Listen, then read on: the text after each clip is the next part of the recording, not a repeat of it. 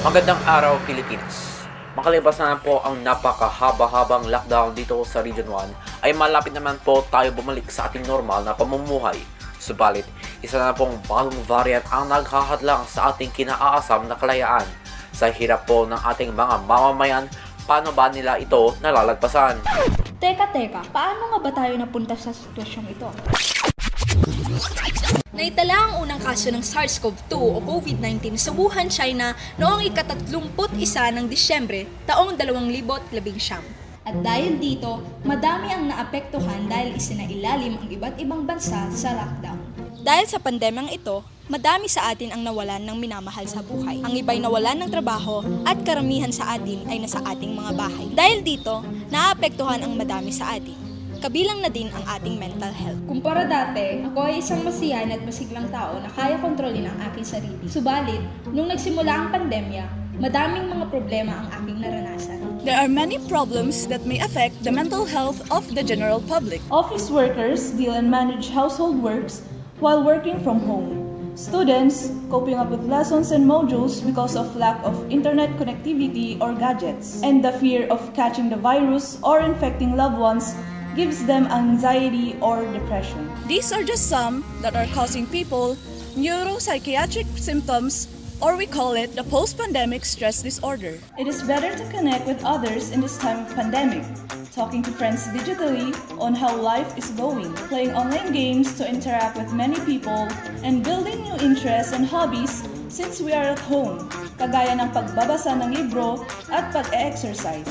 Isa din na pwede nating gawin ay ang ating pakikipag-bonding sa ating pamilya. At para makapag-unwind, social detox ang magandang gawin.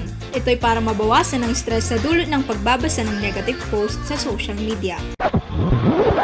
So yan po mga kamangga, madami pong mga mamamayan ang naghihirap na malagpasan ang hindi matapos-tapos na pandemya.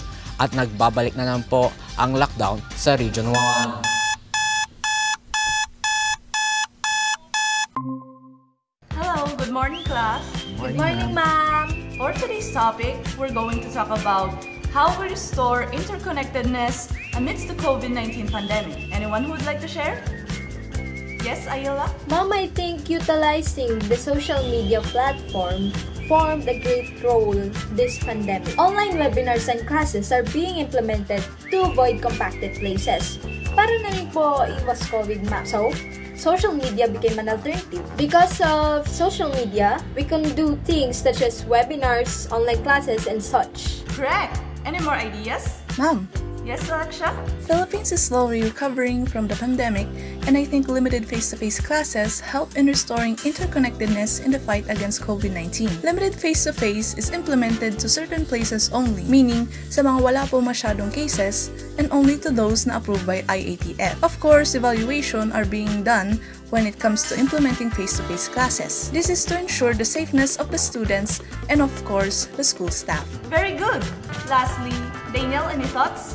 As the student mom who's into online games, the gaming community also created a need for itself. Because of the pandemic, I couldn't hang out with my friends. So we searched for a way where we can still enjoy each other's company, and that's through gaming. Wow! My students are very active today. In fact, lahat ng mga sinabi nyo ay tumpak. Another thing na pwede nating idagdag dito is ang pagiging bukas sa inyong mga kaibigan, kamag-anak, health workers, or even your teachers. Remember class, you can always approach someone if you're having a hard time. That's all for today. See you on our next meet.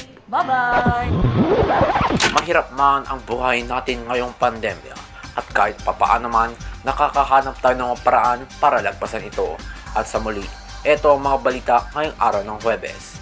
Ako po si Mike Enrico, nagsasabing, it's okay not to be okay. Magandang araw, Pilipinas.